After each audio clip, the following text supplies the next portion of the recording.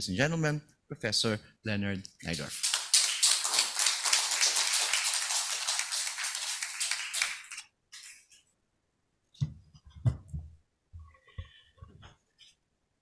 Hello.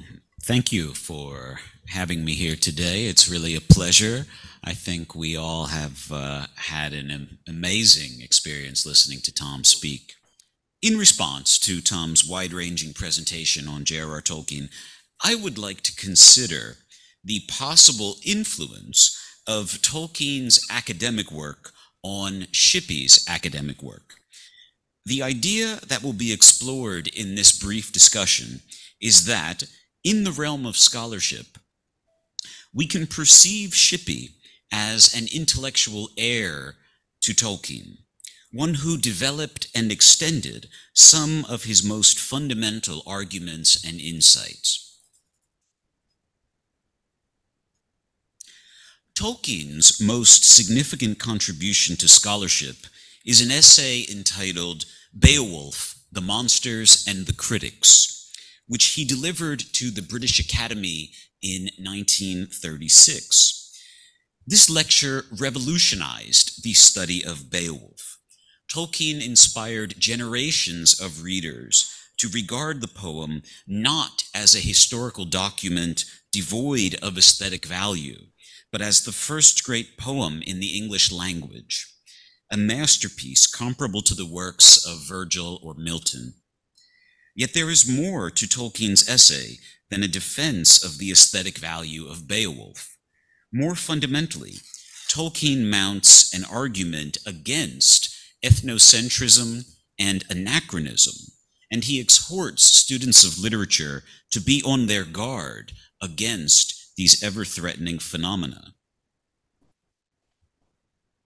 For instance, towards the beginning of his essay, Tolkien writes, "Nearly all the censure and most of the praise that has been bestowed on the Beowulf has been due either to the belief that it was something that it was not, for example, primitive, pagan, Teutonic, an allegory, political or mythical, or most often an epic, or to disappointment at the discovery that it was itself and not something that the scholar would have liked better. For example, a heathen heroic lay, a history of Sweden, a manual of Germanic antiquities, or a Nordic Summa Theologica." Tolkien is here essentially chastising modern readers who turn to medieval literature not to find medieval literature, but to find themselves, to find something that suits their interests, something that would be politically or professionally expedient to them. Tolkien exhorts his audience to try to read Beowulf on its own terms and to resist the temptation to view it in terms of literary forms that are more familiar. He writes, quote, "We must dismiss, of course, from mind the notion that Beowulf is a narrative poem, that it tells a tale or intends to tell a tale sequentially. It is essentially a balance, an opposition of ends and beginnings. In its simplest terms, it is a contrasted description of two moments in a great life, rising and setting, an elaboration of the ancient and intensely moving contrast between youth and age, first achievement and final death."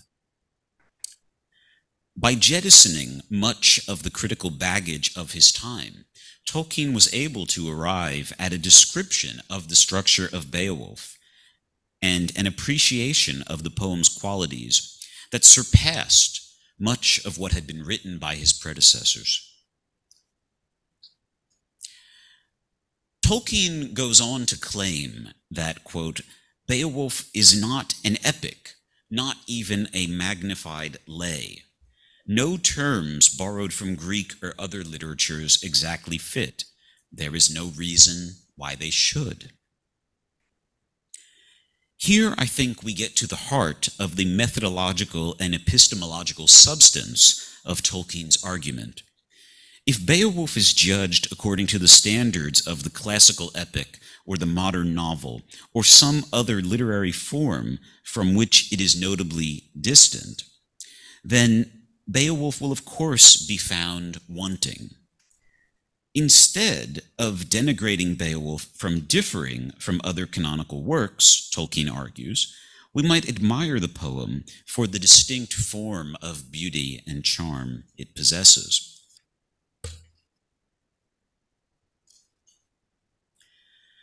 36 years after Tolkien delivered The Monsters and the Critics, a 29-year-old Tom Shippey published his first monograph, which was simply and modestly entitled Old English Verse. Judged from its cover, the book might look like another innocent and anodyne work of literary history, a summary or overview of the corpus of Old English poetry. Readers of the book, then and now, might be surprised to discover that it is actually a dense, sophisticated, and sardonic book, brimming with insights that remain to be fully developed. Its author was evidently a confident young man who reserved piety only for predecessors who deserved it. In the introduction to Old English Verse, Shippey takes aim at the work of W.K. Wimsatt, a prominent literary theorist of the mid-20th century and a representative figurehead of the New Critical Movement. Shippey cites a passage from his book, The Verbal Icon, in which Wimsatt comments on a description of a boat in Beowulf, and Wimsatt writes of the poet, quote, "He was delighted with the boat. He was eager to tell about it, as much about it as possible, while telling what it did." In addition to pointing out the rather obvious vapidity of Wimsatt's remarks, Shippey observes that they are more fundamentally difficult to credit because the passage in question, the description of a boat, is a formulaic one, which is repeated elsewhere in Beowulf in a nearly verbatim manner.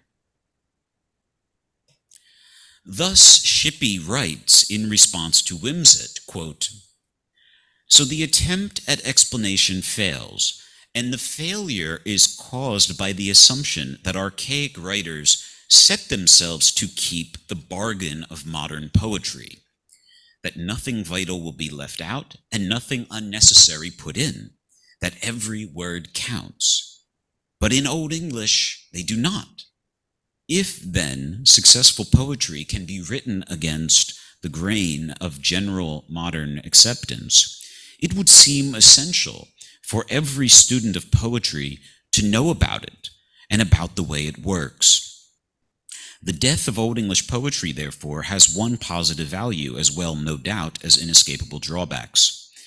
Since it means that our modern tradition is totally alien to it, in learning Old English, one gains not just some modifications of insight, but a second eye and a discovery of perspective.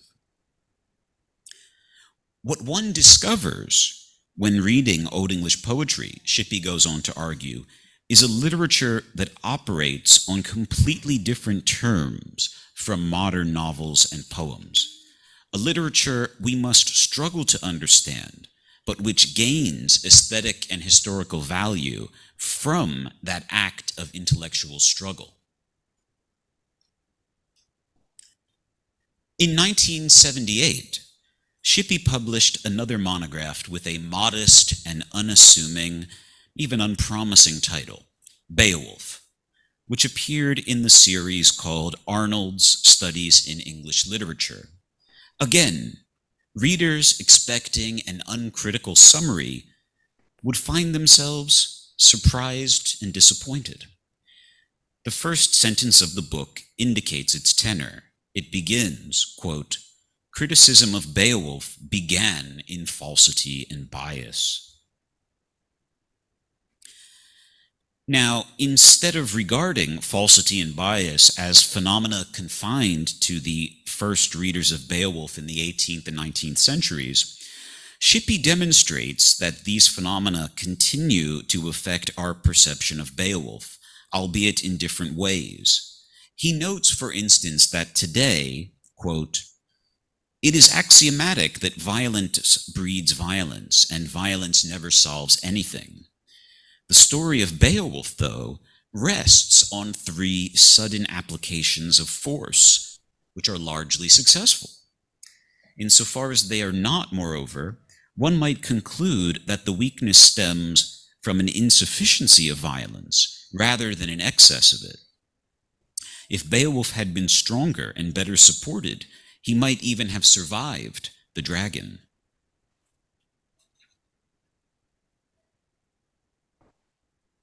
After demonstrating that drinking and boasting are also regarded in an ostensibly neutral or positive manner in Beowulf, Shippey argues for an un-Baudelarized perspective on the poem and contends, quote, "It is better to grasp the nettle at once and admit that, as with drink and boasting, violence played a different part in the poet's culture from that which it does in ours." Shippey's first book on Beowulf, and much of the work that followed it, thus appears to represent the most serious extension and development of Tolkien's argument against ethnocentrism and anachronism in literary study. Of course, it is impossible to ward off such phenomena completely, but Shippey's work shows what is to be gained by making the effort to discard preconceptions and approach Beowulf on its own terms. Instead of finding ourselves in the poem, we can find something different there, and that is really much more interesting. Tolkien and Shippey can be viewed, then, as polemical writers at odds with their contemporaries, somewhat alienated from the prevailing institutions of their times. It is always beneficial to the careerist and to the conformist, of course, to be ethnocentric and anachronistic, to find in medieval literature whatever one gets rewarded for finding there. Yet Tolkien and Shippey resist that temptation. They also show a contrarian impulse in their willingness, their very salient willingness to question, quote, "correct and sober taste." In The Monsters and the Critics, Tolkien defends the Beowulf poet's decision to focus his poem on a hero's fight against monsters instead of human adversaries. Tolkien writes, quote, "Correct and sober taste may refuse to admit that there can be an interest for us, the proud we that includes all intelligent living people, in ogres and dragons. We then perceive its puzzlement in face of the odd fact that it has derived great pleasure from a poem that is actually about these unfashionable creatures." Lurking behind Tolkien's words is an argument for the aesthetic value and intellectual seriousness of fantasy literature. His contemporaries repeatedly expressed a wish that Beowulf were more like other epic poems, which told of tragic conflicts between humans and did not focus on monsters. Dissenting from them, Tolkien argued that the focus on monsters in Beowulf was one of the poem's strengths, not its fatal weakness. Shippey has, of course, been the great inheritor of Tolkien in this regard. For 50 years, he has taken every opportunity to question the received canons of good taste and ask why science fiction and fantasy literature are considered less meritorious than traditionally canonical works of literature. Readers of The Road to Middle-earth and J.R.R. Tolkien, author of the century, will understand what I am talking about. Shippey has been the greatest champion of those authors who have been disdained by critics but beloved by readers, the most notable of whom is, of course, none other than J.R.R. Tolkien. Thank you. And you can go to the next slide. This is just a slide to highlight Tolkien translated Beowulf and put out a translation and commentary. Tom and I have also followed in Tolkien's footsteps and put out a translation of commentary translated by Tom, commented on by me, with a number of supplementary materials. And if you'd like more information about the book, there's a next slide. You can go on your social media and look for @UppsalaBooks on Facebook, Twitter, Instagram, and YouTube. And you can learn more about this book and about other books forthcoming from Uppsala Books. So thank you all, and look forward to questions. Thank you, Professor Neidorf. Just